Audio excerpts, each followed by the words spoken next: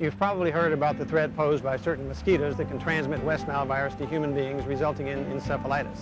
Now is the time to take precautions against mosquitoes and the West Nile virus. Don't let it bug you. Wear long sleeves and long pants when outside. Use mosquito repellent. Stay indoors around dawn and dusk when mosquitoes are the most active.